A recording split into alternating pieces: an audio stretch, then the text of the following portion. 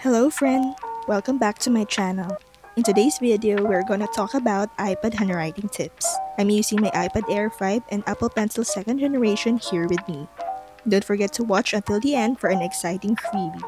So, let's get started. These are some of my favorite pencil cases and sleeves, and I will link them in the description below for you. What I'm using is the Apple Pencil 2nd generation here.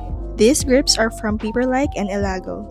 I really love to use this grip because it is so easy to put in the Apple Pencil, and it helps my fingers to be comfortable whenever I'm writing or drawing for a long time.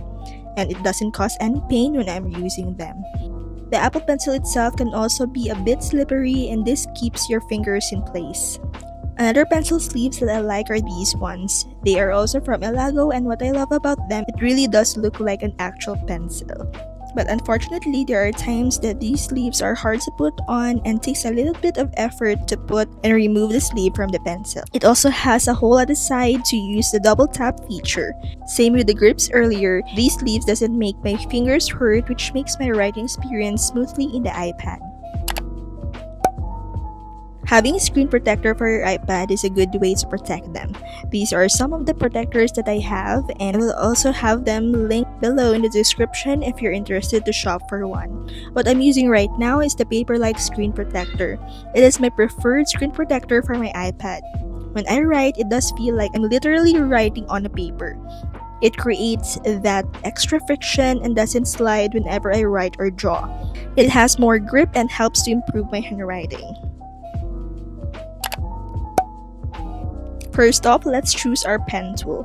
I'm using the app GoodNotes, and they have these pen tools that you can choose what to use when you write for your notes.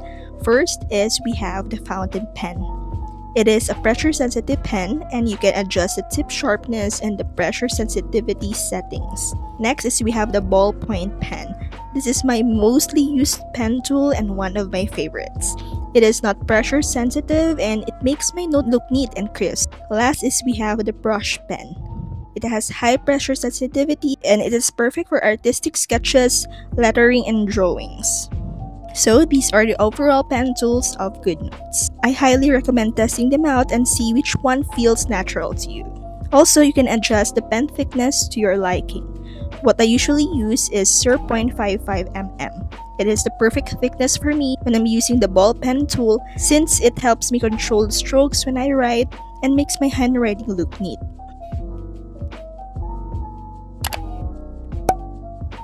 Our next handwriting tip is to use the zoom feature. We can always zoom in by pinching out using our fingers or use the zoom feature within GoodNotes. It can be found right here on the top left.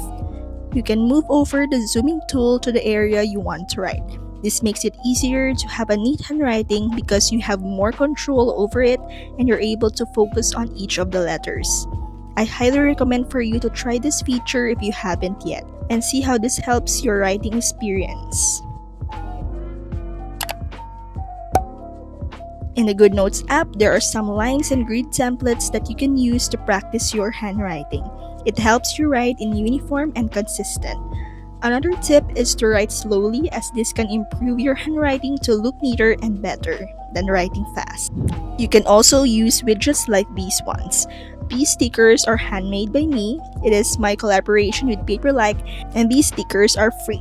Let me know in the comments if you're going to use it.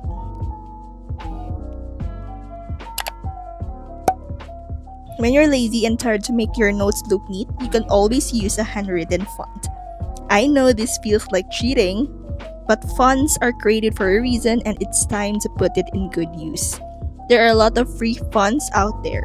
If you're interested to know where to find cute and aesthetic fonts, let me know in the comments below and I'll make a separate video for you. This font that I'm using is my own handwritten font that I made, and I'll give it to you for free. Yes, this is my free gift for you for watching this video. Link is in the description below for you to download. Let me know if what freebies should I give out next. Bonus tip, here's how to turn your handwriting into text. Go to your settings, scroll down to Apple Pencil, and find Scribble. Ensure to enable this feature. Last tip is to keep on practicing. Writing on physical paper is totally different from writing in the iPad. In my experience, it takes time for me to adjust with using the Apple Pencil and writing on a screen. But these tips have greatly improved not only my handwriting but just my overall experience using my iPad. If you want to switch to digital, it's very important to practice and just enjoy the process. You will get better, I promise. That's the end for this video. Thank you for watching and hope you learned something today. Don't forget to like and subscribe and hit that bell button to notify you when I upload new videos. See you next time. Bye!